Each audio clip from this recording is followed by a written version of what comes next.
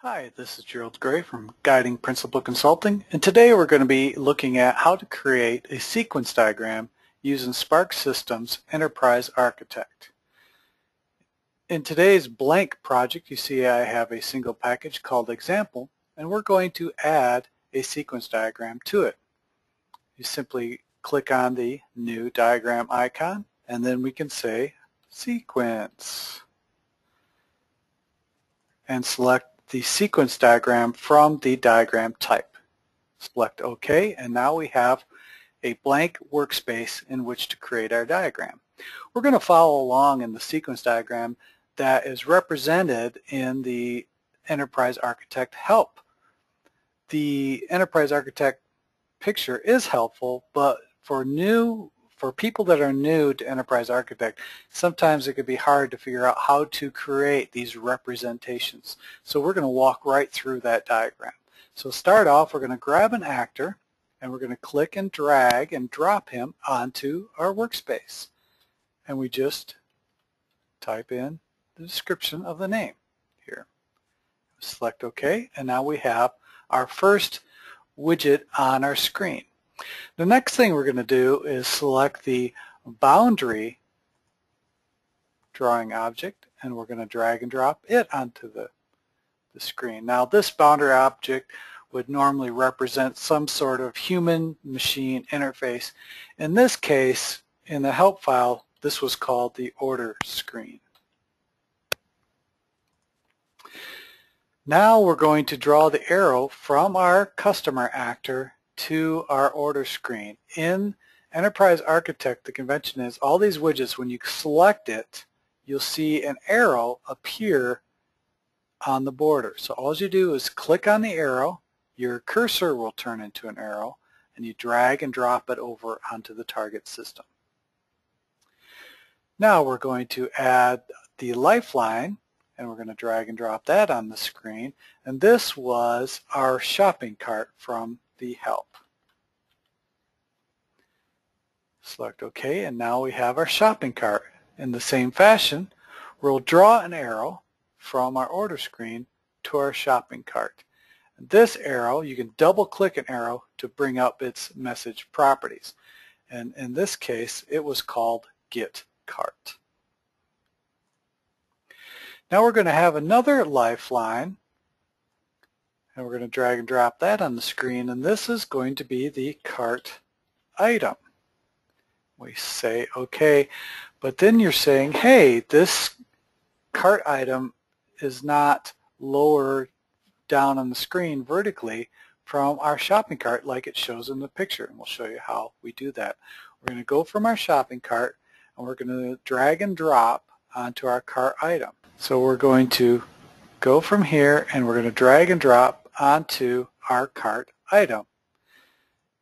Now we can double click on that arrow, and we can say under life cycle new, and in the help they actually gave it a message name of new, and you click OK. Now you see that our cart item has dropped down on the landscape here, and we have that dashed arrow.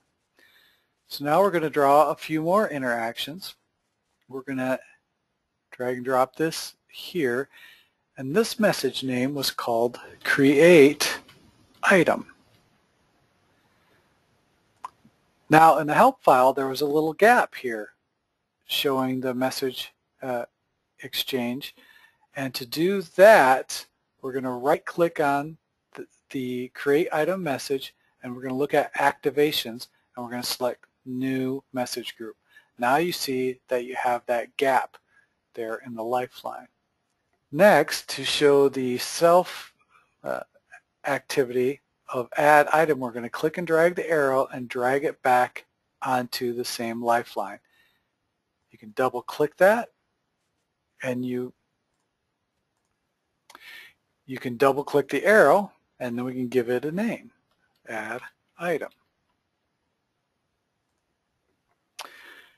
Now to conclude our cart item, we're just going to add one more arrow. There we go. Next on the drawing, we're going to have an entity that will represent the order. So we see the entity over here in the left. We drag and drop that out. And you can see it already has a stereotype of entity. This is going to represent our order. And then we have a couple more arrows to create. We're going to go from the order screen to our order. Drag and drop. And we gave that a name of get parent.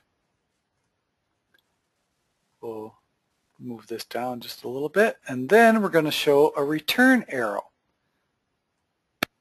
Drag and drop that back.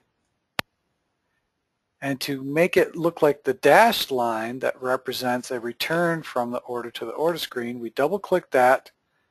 We gave it the name cost, and we say is return. So we click that checkbox, say OK, and there you have the cost. We're going to add one more entity, and that is the payment.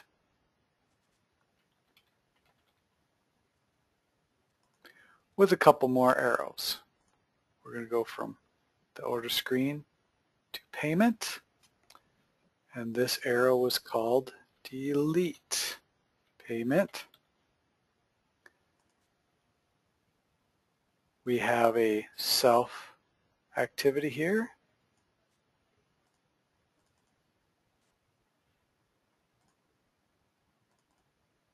Double click on that to give it the name of check.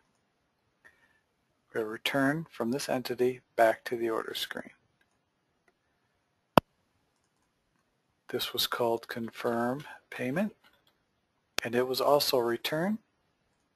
And then we have one last arrow as we go from the order screen back to the customer. This is also a return. Now the only thing we might do is we might give it a note.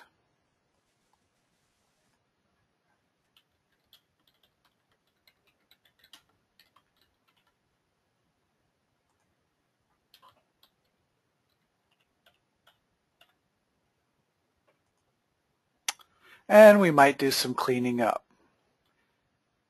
We might want to copy this picture and put it into something else for documentation if we're not using the internal documentations from SparxSystems Enterprise Architect.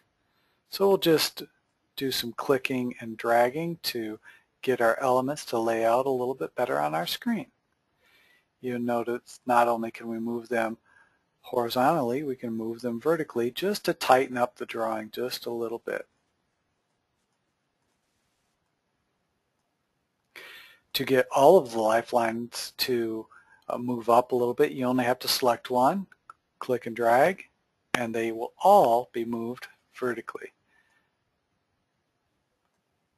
Now you can see that we've got all the elements from our sequence diagram, and you can see they all fit nicely into one page.